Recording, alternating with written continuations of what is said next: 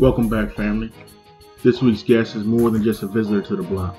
She's family, and we absolutely love her. Make It Last Forever is one of the greatest songs in R&B history, and it features one of the most iconic female vocals of all time. Jacci Mcghee sung her heart out, but her story doesn't end there. Her level of involvement in the new Jack Swing era will surprise you, and her spirit will uplift you. And we're happy and honored to bring to you one of the unsung voices of her generation. So let's get to it. Yeah, it's you try and make it through the best you can. You gotta make it work, right? Mm-hmm. All right. Make it work. So let me ask. Let's start off first. How are you doing? I'm fine. How are you? I'm good. I feel like it's always best to start off polite. I know, and then get into the dirty. No, I promise you, we're not going to get any. Who you had to punch in the face? Hey, if I ask that question, then you can punch me in the face. So we'll start. I guess let's start at the beginning. Thank you. Tell me a little bit about yourself. Where'd you come from? And how'd you get into the industry? I'm from the Bronx. New York, and I moved down south when I was in the third grade when I moved down south. Okay. And I went to school down there. I finished school down there, in South Carolina and Virginia. I graduated high school in Virginia. Mm-hmm. And then I had 2 scholarships to go to college, and for music, one for voice and the other one for playing, because I played clarinet. I was in marching band and all that. Okay. So I wanted to come back to New York and try my luck with, being a singer. Mm-hmm. So I told my grandfather I wasn't going to take my scholarships, and I wanted to try my luck because my brother-in-law was already in the music industry. So from like age 12 and 13, about 12, 13, I was already around Johnny Kemp and Allison Williams and Tume, Atlantic Star, because my brother-in-law played for M2. He used to be a member of Change, and then he played for M2, and he played for Atlantic Star. So I used to go everywhere, with him when I would come up. He would take me out on some road gigs or whatever, just so I could get the experience. Mm-hmm. But when I came back to New York, I was 18. I suffered, a little bit because I was doing stuff with my brother-in-law. Mm-hmm. I was doing Johnny Kemp. Johnny had started molding me too from when I was like 13. And then when I was 18, I came to sing. I was singing with Johnny in a band and my brother-in-law and some other musicians. Just, the little New York thing. Mm-hmm. And I was the shy girl that wanted to sing, scared, do, that thing. And then I met Teddy. I met Teddy Riley. And this is before he was Teddy Riley. I'm trying to think, did he even have the little album, the Kids at Work album wasn't even out then. Yeah, I think it was. Mm-hmm. And we put a band together called The Project, and we started doing local gigs. We used to rehearse on 145th Street, 8th Avenue, a spot where Gene Griffin had, stuff on lockdown. So that's where we rehearsed. And then we did it for a while. We did local gigs and stuff for a while, and then we dispersed. Like, everybody went about their little way. On my channel was singing with us, too. That's the one that did Joy and Pain on Rob Bass song. And he passed away last year, God rest his soul. He and Teddy's sister had a baby together. So, we were all like family. Mm-hmm. And after we all went our separate ways with the band, then maybe I would say probably a year later, I I was singing, doing the local gigs, and my father-in-law now, Keith used to be in his band,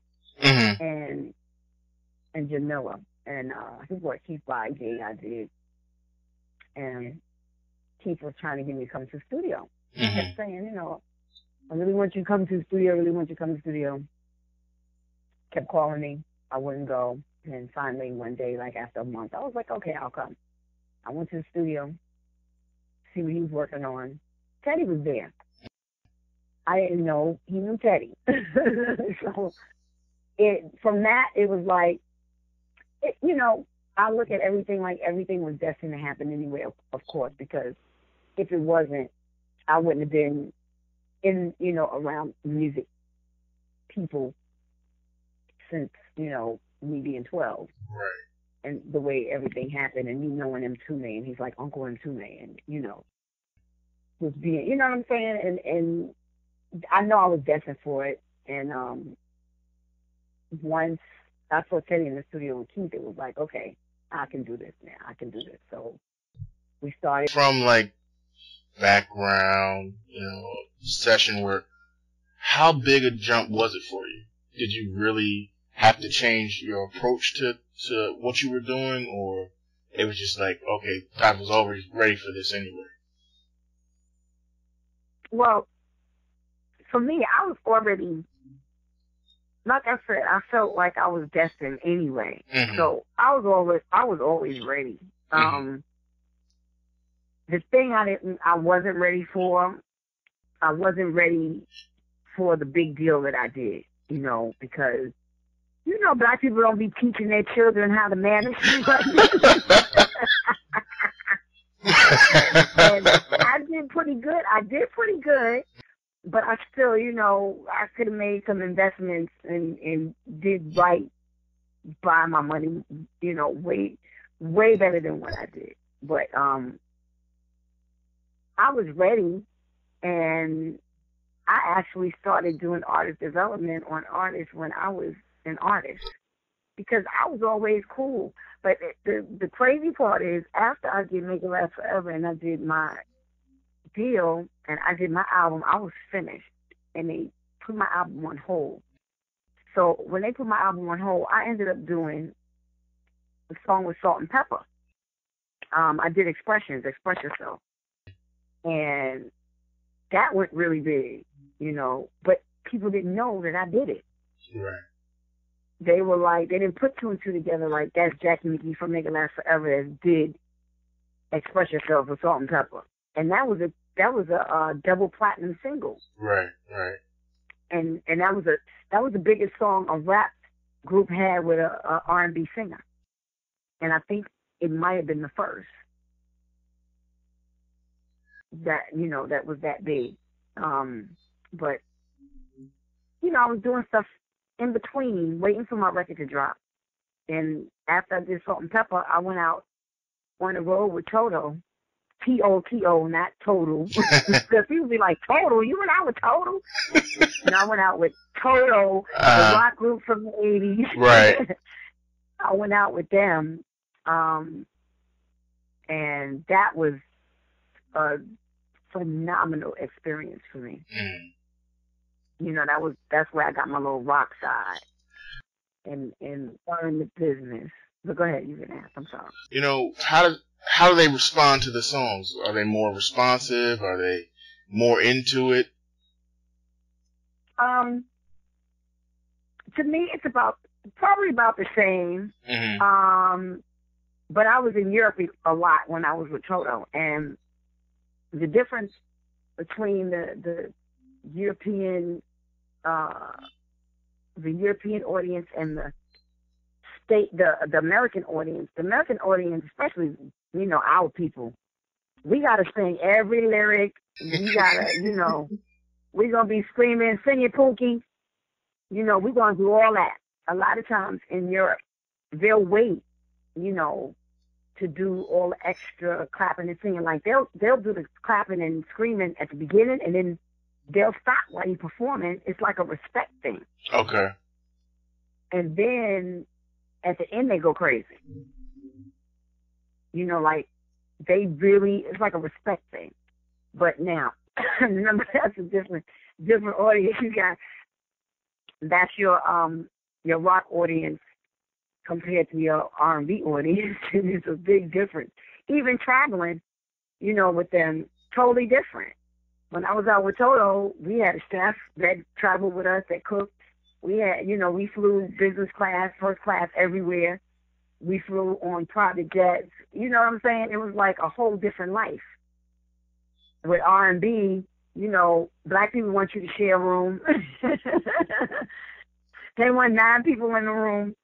And, when you first go out, you go to the little ugly hotels, sitting up there checking the shower curtain, makes it like, ew, it's a nasty shower. Checking the bed, checking all kinds of stuff. But no, it's a big difference, but nothing is like having people, period, scream for you, and applaud what you do. So, did you enjoy doing background?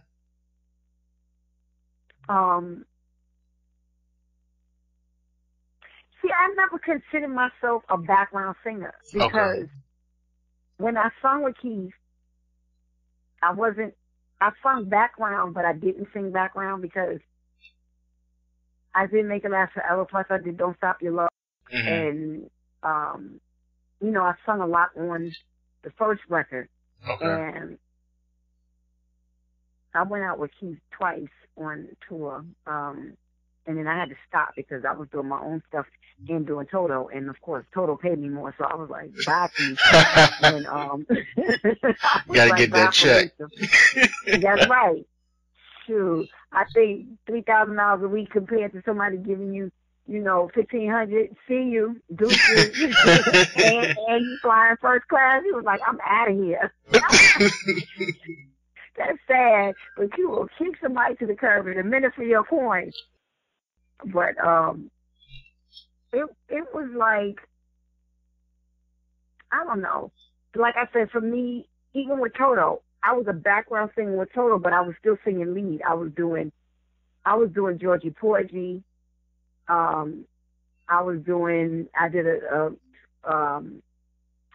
song with them called English Eyes that they have, and it's just me singing, and with the band and whatever. And then we had a 2-hour show with Toto, but I just never considered myself like a background singer because I always did the standout stuff. And then I had my own record, and once my record came out, I had to do my stuff. And then after I finished my second album, MCA dropped me. I got caught up in politics again, and I got dropped. I was $1 million in the hole, and they, since I was pregnant, I had to pull the white people card. And I was like, oh, I'm under distress. Oh, God. So they wiped my slate clean. I didn't owe them no $1 million, so if I went to another record label, I didn't have to, give them a percentage or nothing. And, they also gave me like $20,000. So it was a blessing. But I left, once I left them, I was off for maybe like a year after that. And then I did a record with the Family Stand. I did an album with the Family Stand. So, after that, it was like I started getting real, like, I was very frustrated with the music industry. And frustrated because I was before my time. I was the one wearing the crazy haircuts, shaving off my sides and ponytail in the middle and white wigs and all kind of stuff. And they were like, you doing too much. They were like, you doing too much. Now they tell you weren't doing enough. Yeah. And it was a little too much that they didn't understand. They didn't understand that. They're like, what? And Andre Harrell wanted me to be this whole thing that he made Mary before Mary. And he came to me with the whole idea of the queen of hip-hop soul, the queen of the ghetto, all kinds of. I was like, I said, yo, dude, I don't want to be no queen of no ghetto. I'm not. I don't do shrimp earrings. I don't do all of that. So what you talking about? He was like, you hot. No, I was like, I'm not doing that. And do I regret saying no, I wouldn't do it? Nope. Because I think that that was for Mary. It wasn't for Jackie. You know what I'm saying? Right. So it was, what it was. And I'm glad that Mary got to, become that and not because she fit the description of it, which, she had it down from the beginning, because that she was from New York. She was from the brick, knowing about it. See, I moved down south, so I couldn't relate. I was in the, I grew up in the mountains with my grandfather growing our food.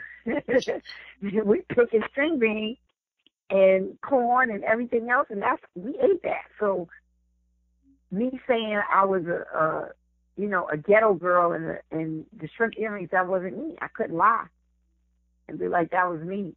Right. Now I could bring it, I was like, yeah, you want the thug, I could bring that, but I couldn't bring the whole, I wouldn't have had the story for it. Right. So I was like, no, I don't want to do that. But then I got pregnant with my second son, and my second son was preemie. And that's after I did the Family Stand record. And Family Stand had some issues with Sylvia Roan, and I have nothing to do with it. Sylvia's my girl. So I still love her to this day. And the record got pulled. We were going to do a European tour, and the record got pulled. But, we had the single off of it and video and all of that. But it was what it was. And once I had my son, and he was premature, I had to stop. That gave me an excuse to stop singing, really, because I wanted to focus on the kids, on the boys, and my son needed therapy. He needed speech therapy, occupational therapy, and physical therapy. So I was like, let me just do this. So what I did was I started doing jingles for television. Okay. And that worked for a minute, and then I couldn't do that anymore because my son needed more therapy than I thought. So it was like, okay, you can't even go do no jingles. You got to make sure that he's getting what he needs. And I had to stop. And then it was like once I stopped, my whole, everything died in me, my whole thing to sing and everything, it just left. Mm-hmm. And I didn't want to do it anymore because I was scared to do it. After you're not doing it for a while, then it's like, okay, how do I come back? How do I do this? How do I put myself back into it? So I ran from it. And so you just now, had no desire at all to perform, like even singing in church? I was singing, and I had joined the choir, and I was rehearsing with them, but I never sung, again in church and stuff, because the one thing for me, my grandmother was a Pentecostal minister, and I'm all about God. And I'm not, I don't believe in the whole, because you couldn't sing R&B, you go sing gospel. Even though I love gospel music. Okay. And I think that a lot of singers do that. Like, oh, let me go sing. But there's some singers that really, really need to be singing in church and not singing R&B. Right. Because they just blow singing, they got that anointing on their voice. It's like, you just feel the Holy Spirit coming out your pores when they sing. So it's just like some people just have that. Like, that's what Fantasia does for me. You know what? When you said it, that's what I was thinking of. Oh gosh, she just make me feel like, you know, her anointing is bananas on her. Just her vocals for that. Everybody don't have that. And then when they do R&B, it's like, you okay doing R&B, but you really need to be, you know. It's the same thing I felt for Kelly Price and even Dave Hollister. I used to tell Dave all the time, you got calling on your life, boy. And that's my boy. I was like, you got calling on your life, boy. Stop playing with God. So, you know, I just felt like that wasn't for me to go run and try to go sing gospel because, you know, God didn't make me for that either. Not to say that he didn't make me for singing gospel because I'll sing praises to God any day, all day. But at the end of the day, I know he has something for me. And I tried to get back into it about 9 years ago. I was like, okay, you know what, I'm going to go sing. And I did Sweat Hotel thing with Keith. And I was singing with Bobby. I was singing with Bobby Brown. Because Bobby's my boy, you know, because we all had, Hiram Hicks was my manager. Okay. And he had BBD and, you know, New Edition. And Bobby was, you know, Bobby's my family. And I was singing with him for a minute. And then I stopped that and I just stopped singing again. And then I woke my yellow behind up last year because, you know, God put on my spirit and looked at me like I had 10 heads and said, really? Because I'll let you get old and you be broke up. And he was like, and I'm definitely going to let you be poor. And I realized that, you know, I was running from something that he gifted me with and he wanted to use me for whatever. Not necessarily to be no star. I'm not trying to make no comeback or anything and, you know, to be like a Beyonce, anything. I'm too old for that. My thing is to do great music, but at the same time, be able to touch people all over the place. You know, because I had gotten to the place where I was, you know, really almost homeless. Thank God I didn't have to be homeless. I had a roof over my head and everything, but you know, God had to allow me to see that. He had to let me get to that. Like, I will take and pull everything from you until you do what I said. I gave you that, you know. And so now, you know, I've been doing little stuff. I have a song out, a remix on this house record that I did overseas, and it's actually doing pretty good, pretty well. And I don't know about the house music that much, but you know, I was talking to Freedom Williams, you know Freedom Williams, and we were texting, and he was like, "That song is bananas." I'm saying, "You know the song?" You know, he know all about the house. Oh yeah, CNC music. I know nothing about it. Mm. He was like, "That song is bananas. I want a verse on it. I'm like, what are you talking about?" So, like, I had no idea. And it just, you know, it's out and it's doing well. And I'm like, okay, you know, thank you, God, for everything, you know, everything that you do. But I had to realize that, you know, people take and make like God is supposed to throw all these things out the sky. He don't do that. He don't work that way. We know that. He don't work that way. He ain't sending no checks in the mail and none of that because you done gave up your rent money trying to put it in the tray. He ain't doing none of that. That's funny. I saw a meme. On Facebook this week that said, you know how they're always sending out the like this and tomorrow there'll be money in your mailbox. And it said, It was a picture of a $50 bill and it said, if like this and tomorrow you'll still wake up broke. That's right. I had to like that one and send it around.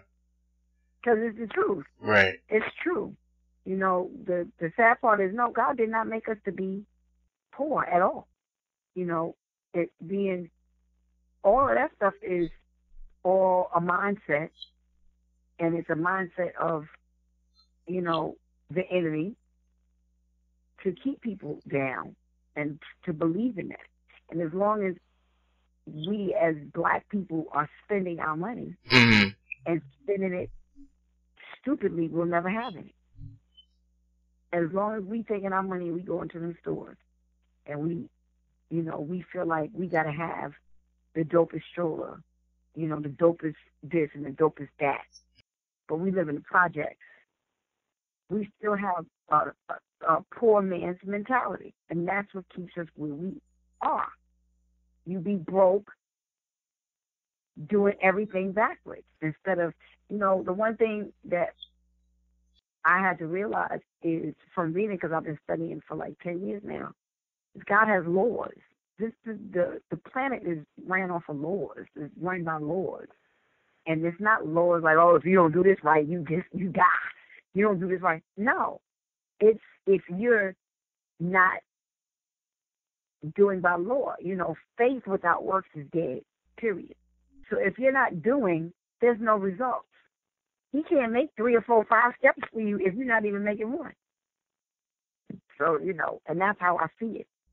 I see that people that don't even believe, they still become successful. Why? Because they still are functioning under that law. If I'm not getting too deep, please. You fine. You're like, what the hell is she talking about? You talking about no record. You know what? That's fine with me. I did have a question for you. Okay, and we've talked to some other artists, some producers. The music industry has changed, and in a way, it's kind of going back to when you guys were doing it big, where it's not so many huge labels. You can kind of pop up your own boutique and get distributed. How has the music industry, as you've seen it, change from, the days of everybody and Teddy and Keith to now?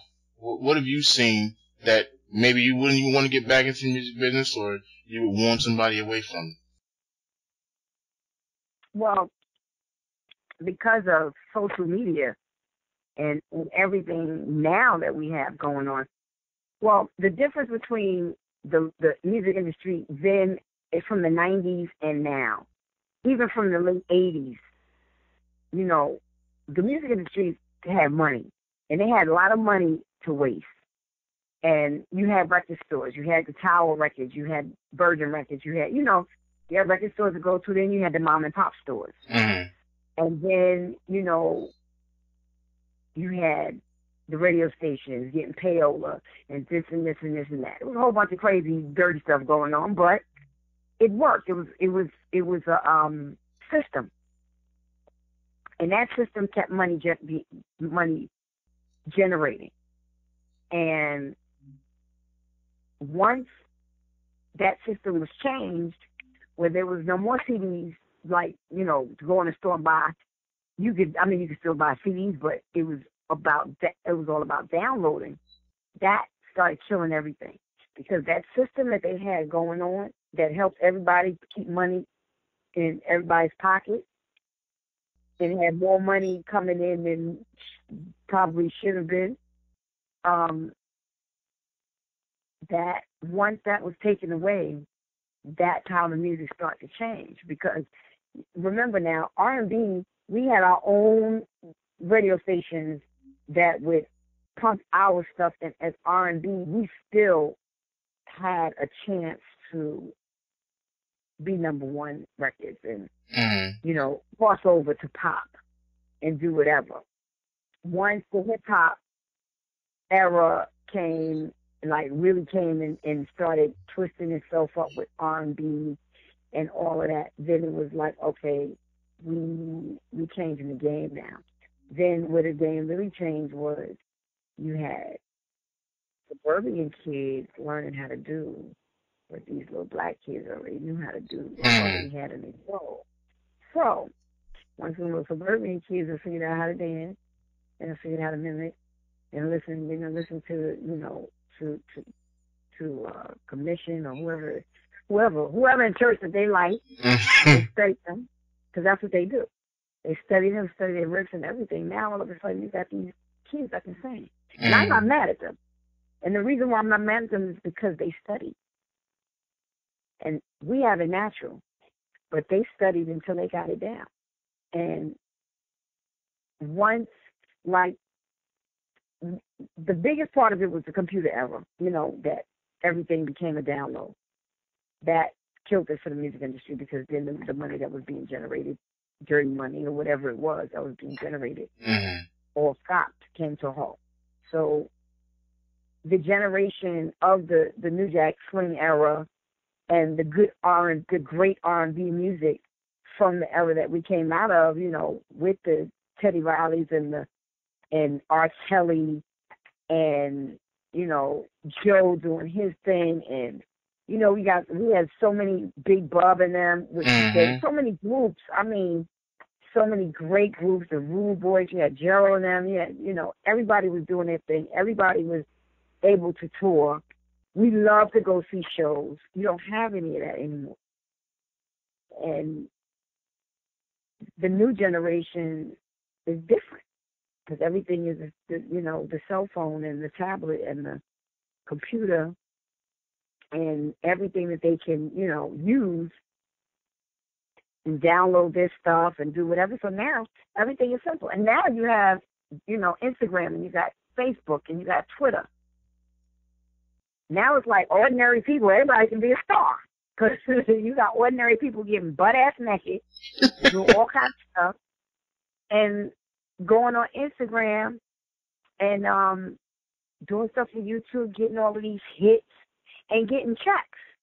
I didn't even know you could get checks from having like a whole bunch of people on Instagram. I was like, you can? That's what I've been. Yeah, when I found out this week, I thought I had the game backwards. Oh my God, it's bananas. But what I do see, black people, one thing about us, we sell our own stuff. We will murder our own music, our own sayings, our own whatever, and we got to remember that we're the ones that created it. Now, everything that we have done from the 90s or whatever, now all of a sudden it's old school. Why would you call your music old school? That's not even old school. It's like, that's just a different generation. But it's not old school. It's R&B music. And once they took it from being just R&B music to old school, or he's an old head, or whatever, our era was probably one of the greatest eras, of this time really right now, because that's the era that everybody want to get back to. You don't have the groups like New Edition and Boys to Men and Next and all these little groups, 112, all of the, you don't have that anymore. And we don't have the Joes Joe's still out, and I'm not trying to say Joe is old or nothing, because Joe still sound great. Joe can still sell a whole bunch of records. But the thing is, okay, we can do these records now. Now you got to take these records to urban adult radio. Well, how much airplay are you going to get at urban adult radio? So that becomes the problem, because then you don't have anybody to take the urban records and cross them over anymore. Because, like I said, the little white kids are studying the black people so much, they already know. They riffing. They know what to do. They riffing, and they getting they pop on, dancing, doing all kinds of stuff. And I can't be mad at them. Right. You can't be mad at them. So, I don't know if that answered your question. But no, that was a perfect answer. Okay. Now, I heard you're doing a little bit of stage and media. Oh, the short film that was posted. Yeah, the crazy part about that was a godsend too, because that was just kind of fell in my lap.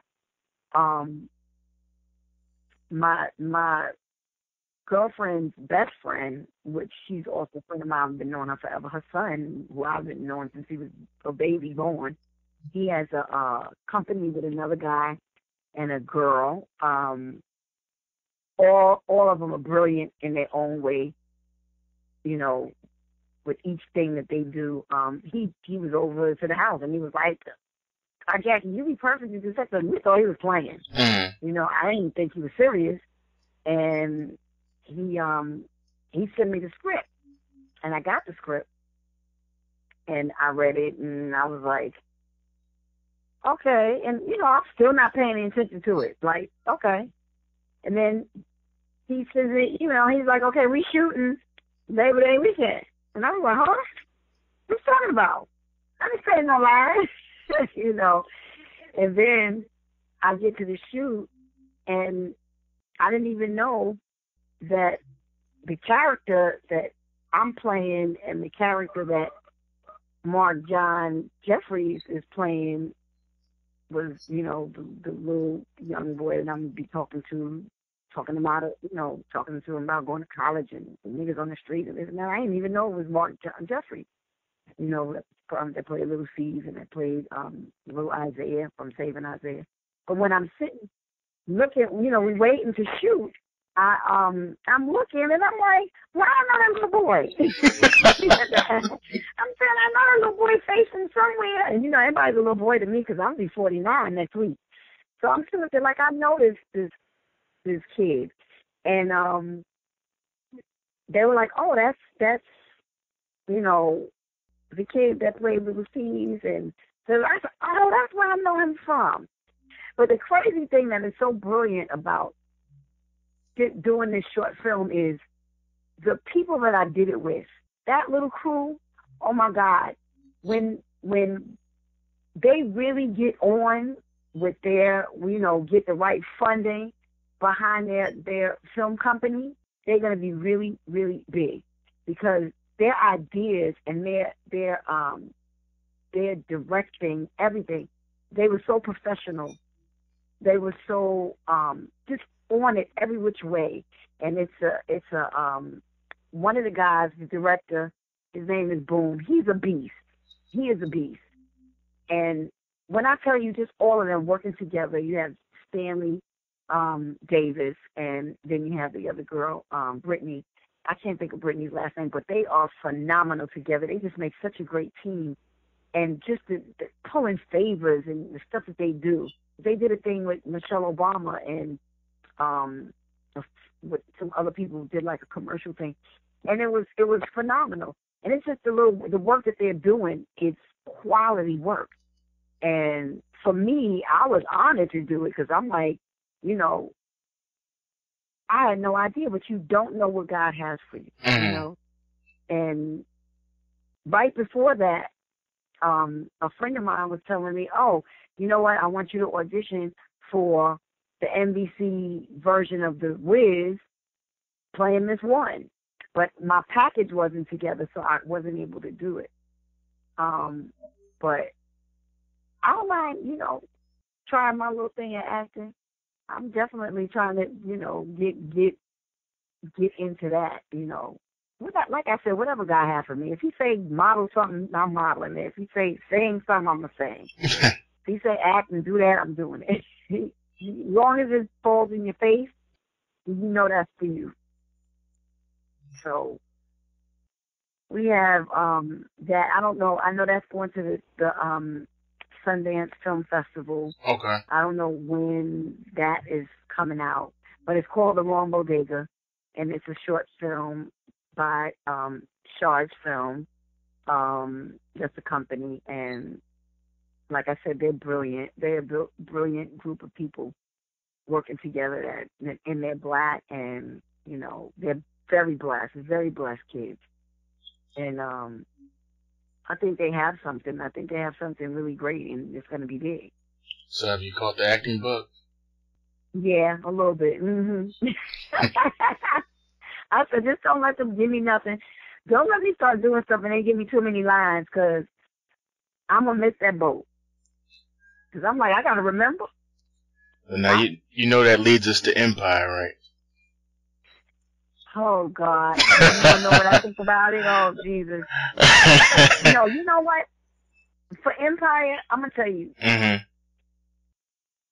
For Empire, we know good and well that there's no record label on this planet that's like that. Right. That is so way, way, way less. But The part that I love about it is the way that they have, that this black woman and this black man, the black woman goes to jail for 17 years, and this black man takes his drug money and he builds up this whole empire, you know, this whole big record label, besides being a record label, being, you know, a business, period. The thing that I don't like about it, I don't like the fact, and I can't, I'm not going to hold my tongue on this. I'm not going to be unfair. I'm not for them putting all that sexuality in it. So because of that, I don't watch it as much as I did. Because once they start putting all the extra stuff there, I'm like, okay, that's too much. Now you're doing too much. You start messing with the kids, and I don't play when it comes to kids. And I don't care who don't like what the hell I say. I love everybody. But at the end of the day, what you do is not everybody's business. What you do in your private life and in your bedroom. And I think that they're promoting a lot of promiscuity and all of that, and that's not cool for these kids. And I think that's why, you know, I think God has a calling on my life. He definitely have a calling for me, because, you know, I ain't scared of nobody. Right. And I ain't backing down to nobody, and we're not doing that. Your life is your life. So, I mean, I just think it's too much with certain things, you know. Understood. So. Well, let me just tell you, I have enjoyed this conversation. Probably the most enjoyable conversation I've had in a while.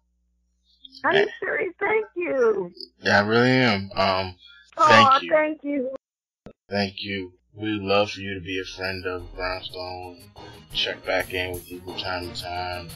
We always. Come on now. Yeah, we're you don't call my phone now. You family now.